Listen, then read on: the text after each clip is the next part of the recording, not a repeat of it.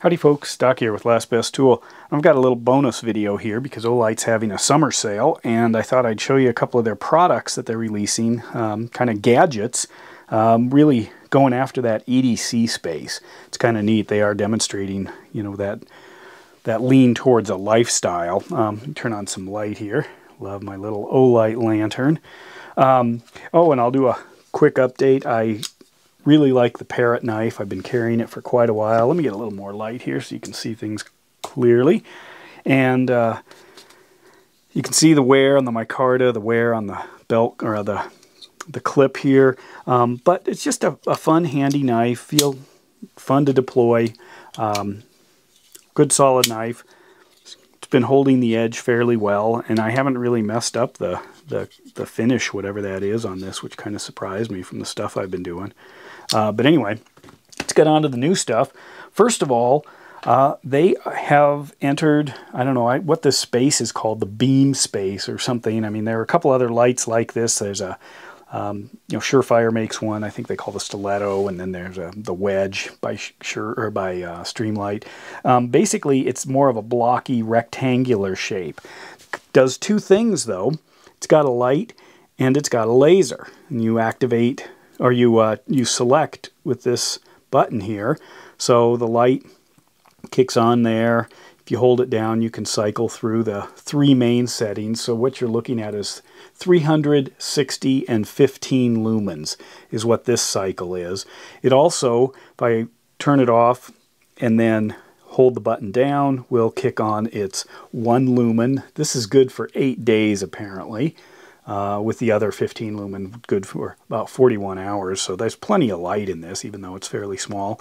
And then if I double click it, I can go to the full 1000 lumens. It's got a shorter runtime and a fairly big beam spread. So you aren't going to see some massive you know, light up on a hillside somewhere, although it does claim a range of about 100 meters. This is just, it's a good, bright, immediate area light, you know, what you'd want in an EDC light. And the laser here is a powerful green laser. You see that there? It's actually got an excellent beam, very round there. Doesn't have any real strange artifacts, and it kicks on and off with the button. One thing I noticed, if I switch back and forth, it does stay active, and I did wonder if somebody might accidentally turn the green laser on. I was glad they did green instead of red. Green has some other opportunities for use that red doesn't. Green works better. It's more easy to pick out by the human eye. Human eyes are really sensitive to green. And if I point this up in the sky, the green interacts with water molecules in the air, so the water vapor kind of glows, which gives it sort of that lightsaber look. So if you're pointing at something in the night sky doing astronomy or whatever, the green works really well. And it fires through you know, light better. It's easier to see in a lit room. But anyway, also something kind of neat. If you look at this little set of 4 buttons, or four marks there, that is the battery. So let me turn it to a lower setting here. If you look at this, it's really kind of neat how they've got that operating. So I'm going to turn it off, and then it counts down slow. Turn it on, counts up. They didn't have to program this to make that nice, gentle, you know, lack of light, you know, as it goes down, counts down. It just shows that they're interested in kind of innovating, kind of making you feel good about the product. Smooth aluminum. This particular one is 4,000 to 5,000 K, somewhere in there. They make a couple. Here's the box that it came in. You can order it at point of purchase, depending where you are, either in cool white or in neutral white. So you can see the difference there. Cool white's a little higher Kelvin, and it came in the blue in this case as well. So I'm assuming there's going to be a bunch of colors. The price on this guy during the sale is going to be about $67, which comes in below both the Streamlight and, well, like a third of the Surefire. But anyway, there you can see the specs, IPX67, 1 meter drop, etc. They did maintain their their magnetic charging. This is something I wondered about, because this seems like an obvious place where you may want to use a USB-C, because the charging port, they're discovering the same thing as computers. Charging port's actually the widest part on this whole thing, but by having that also, you do have the ability to both, you know, attach it to something magnetic, or that's ferrous there, and that's kind of interesting. Oh, I guess that's something on the bottom of this, probably from because I've been carrying it. And you can do the tail standing there, where some of these beam lights you can't because there just isn't enough real estate to balance. Another thing with this is the name. It's the Arkfeld. So it's kind of moving away from some of the more cryptic names that Olight uses. Beautiful little design. Once you have kind of moved out of the sort of traditional battery shape, you know, the lighting, like we found with laptop computers, once you start building it around, or building the form you want and then finding the battery to fit in it, it's going to open up some new lighting space. I like this. One other thing, I did notice the clip, little slippery. I'll talk about that with another one of the releases, but it holds it in, say to a pocket, just fine, but there's a lot of slide there, and it would be nice if it was a touch deeper.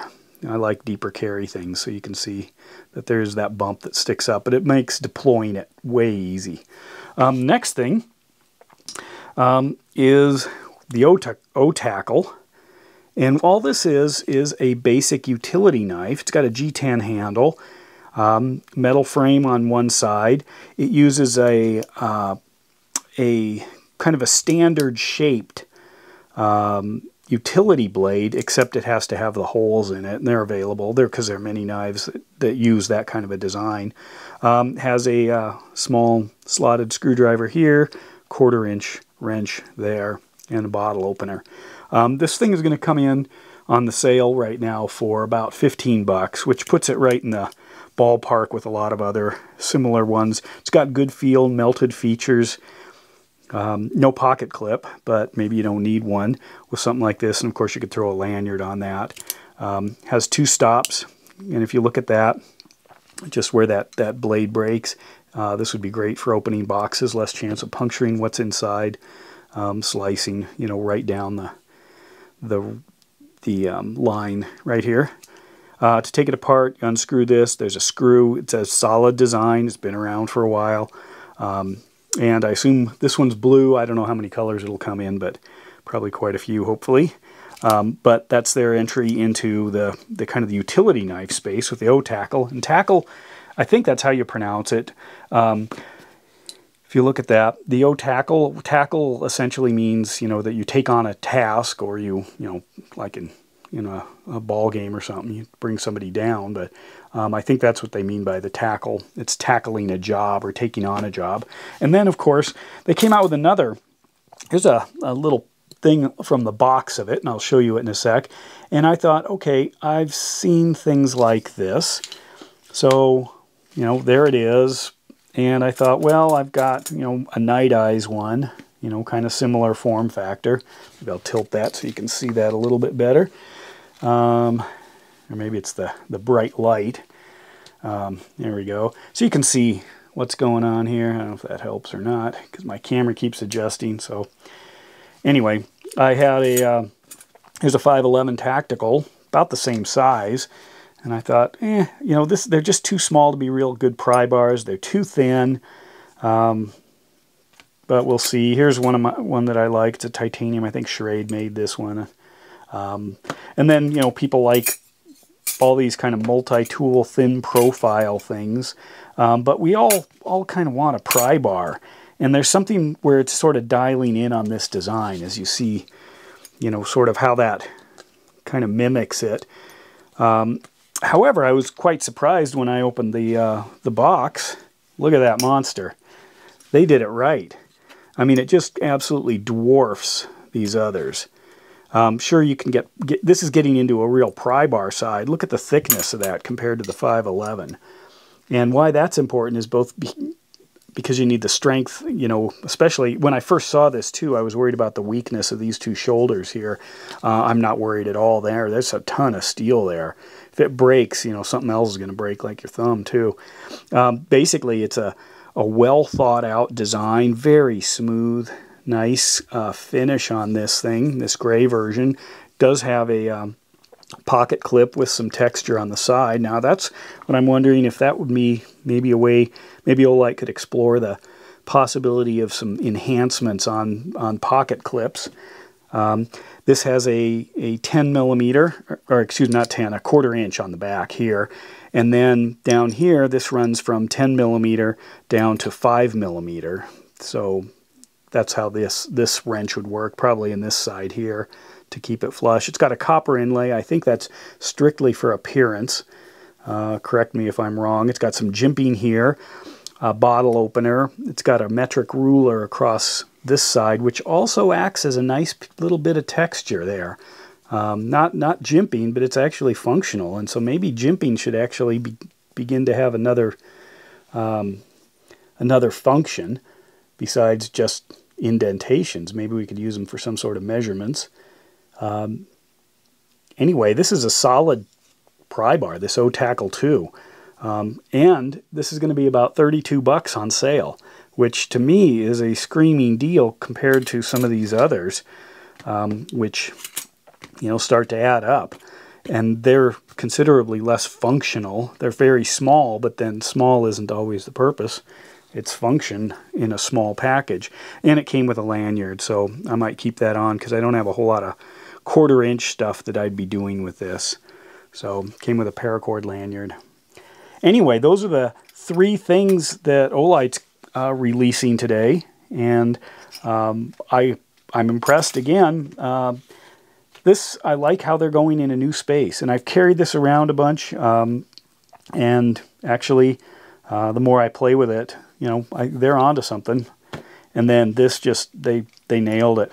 I mean, I can see where they spent the time trying to figure out how to get a pry bar into a small package. You know, the slopes, the angles, the melting, the machining, you know, compared to, you know, almost stamped steel that everybody else is, you know, and still has the metal or the tool marks on it. Yet the prices aren't terribly different. So just well done, Olight. Anyway, bring those to your attention, and with that, Doc out.